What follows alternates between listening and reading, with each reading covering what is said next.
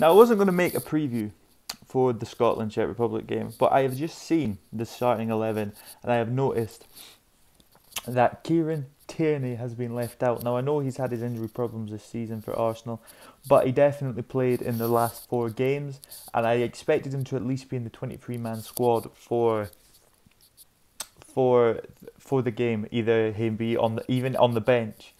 But he's not. He's been dropped. And now, does this mean that he's injured for the tournament? I'm not too sure the answer to that yet, and I'm sure we'll hear a lot to come in. But that is a huge impact on Scotland, because we've seen them time and time again, what they do down that left-hand side with Robertson and with Tierney. We know Robertson creates the space for Tierney. It's essentially like playing 2 left-backs, and they cause problems, and it's one of Steve Clarke's setups.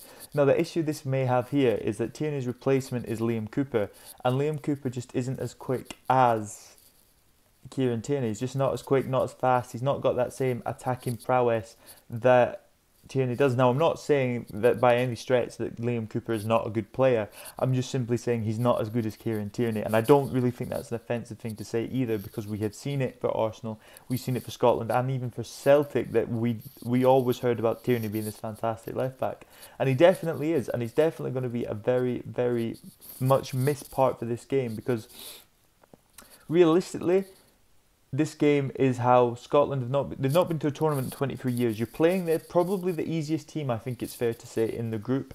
I think if you look at all 4 teams, Czech Republic are the team that everyone should be beating. But missing such a key player in your starting game of your starting tournament could cause an impact, especially if you can't play the same tactics, because obviously we know that left-hand side causes teams problems. Like I said, Robertson creating space, Tierney making the more direct run. And you can still do that with Cooper, but it's just going to be sort of, how long have Scotland known they're not going to play Tierney for? I don't know. Has it going to impact it? Have they going to have enough time to perfect it? But I'm sure Steve Clarke, he is a very, very good manager, knows what he's doing. Other surprises, Grant Handley, for example, is starting in the Scotland 11. Czech Republic, as we're seeing, are playing Kufal and Souček, which I think we both expected. Fantastic seasons for West Ham. I know Scotland haven't lost in their last 4 games against Czech Republic either, come in with 3 wins and a draw, so I think that kind of sets us up on what we should expect for a result. But as we know, tournament football is different than qualifying football, as friendly football, and will the pressure of 23 years of not playing at a tournament get to these Scotland players? Will they be too hyped up and too passionate, and it causes them making silly mistakes? I don't know. I think the thing though we do have to remember is how Scotland got into the tournament was through the Nations League, and that's not to take a thing away from them. The fact that you got into the Euros deserves that you got into the Euros, but it's almost as if we've seen other countries not get here and Scotland kind of be rewarded for winning Group C, and then they had to go and do the best that they could do for the qualifiers. Beating teams like Israel and such are not simple tasks for a country the size of Scotland, especially. They're difficult teams to break down and play, and Steve Clarke has done a fantastic job. But what does this mean? What does Tierney mean?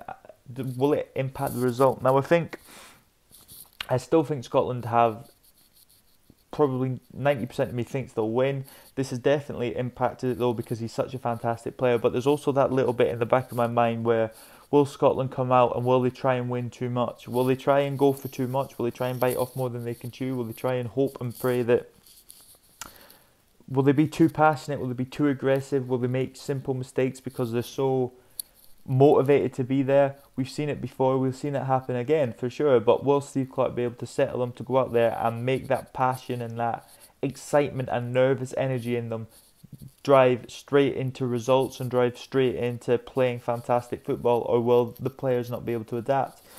So I think for me, I'm going to say Scotland are going to win this game 2-1, because they always have a goal in them. We see it time and time again. McTominay, he plays a lot more defensive for Scotland than he does for Manchester United, and even Man U probably plays too defensive. He's more a box-to-box midfielder. Scotland sometimes play him as a centre-back, so that could, really impact on how they play. So, yeah, that's my preview. I hope you enjoyed. Please leave a comment on what you think the score will be, and we'll see.